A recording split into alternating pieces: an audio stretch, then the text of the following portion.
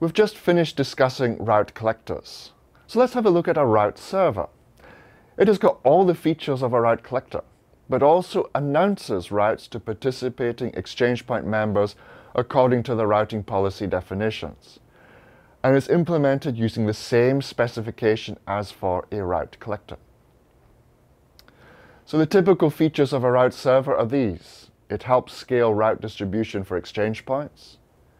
Forwarding of packets is unaffected.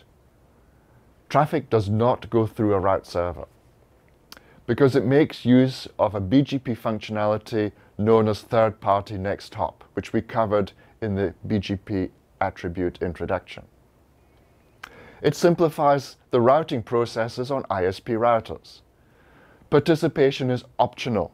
It's provided by the exchange point as a service to members. It is never mandatory. If a traditional router is used, and that's getting rarer and rarer these days, it will result in insertion of the route server autonomous system number in the AS path. So we generally want to avoid this. The route server is there to scale route distribution, not look like an alternative path through the exchange point. Route servers optionally could use policy which is registered in Internet Routing Registry to facilitate the peering configuration between exchange point members. The diagram shows the typical n-squared peering mesh. Every member we add at the exchange point means that member will have to set up peering with every other member, if appropriate. And for large exchange points, maintaining this large peering mesh becomes cumbersome and is often too hard. A better solution, as the diagram shows, is to implement the route servers. There are two in the diagram, and the ISP routers will peer with the two route servers there. This means they only need two eBGP sessions rather than eBGP with every other member at the exchange point. The route server routing information flow is shown in this diagram, and the route server is there to scale BGP.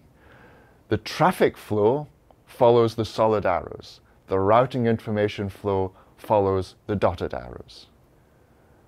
A common misconception is somehow that the route server is going to carry all the exchange point traffic as well.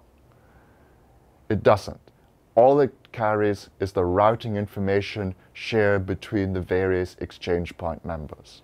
Traffic remains running directly between the connected routers over the exchange point Ethernet LAN. It does not go anywhere near the route server.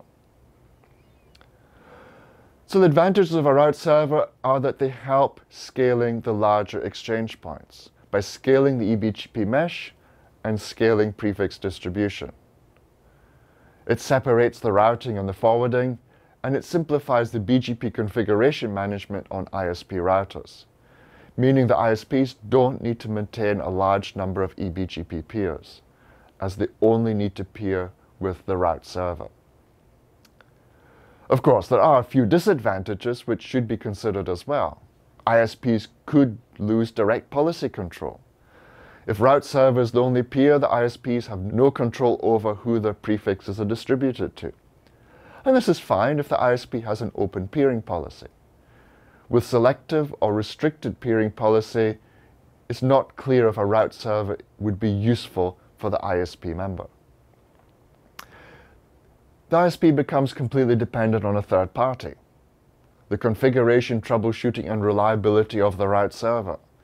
If there's a problem with the route server, the ISP will lose the peering and connectivity with the peers it has learned through the route server. And there's a possible insertion of the route server's AS number into the routing path.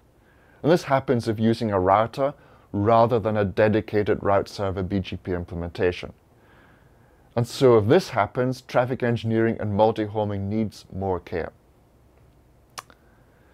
So route servers are provided as an optional service these days at exchange points.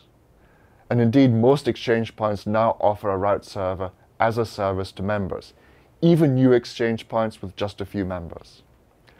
ISPs peer directly with significant peers, and with the route server for the rest.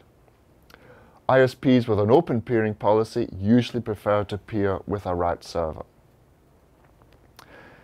The implementations we see today are shown on the slide. The most common and the standard which works best is BIRD at the URL shown on the screen. GoBGP is also being used by some exchanges now, and Quagga, a long-term favorite, is also used at some exchange points. But note, this is Quagga that has been developed and improved by Lynx to help with scaling of that exchange point in the UK. There's also a new fork of Quagga where the software is being worked on to improve it to help it scale better than the original implementation. Routers can be used, and any router will work just fine, but with the caveat of the route server autonomous system appearing in the AOS path. Indeed, Cisco iOS 15.2 onwards and iOS XE 3.7 onwards has a route server client configuration available. But very few exchange points actually use a physical router for this function, given BIRD is pretty much the world standard for the route server implementation. So some things to think about for new exchange points. Would a route server benefit your exchange point? It's certainly helpful when BGP knowledge is limited, but of course it's not an excuse not to learn BGP. And it does help having to avoid maintaining a large number of eBGP peers.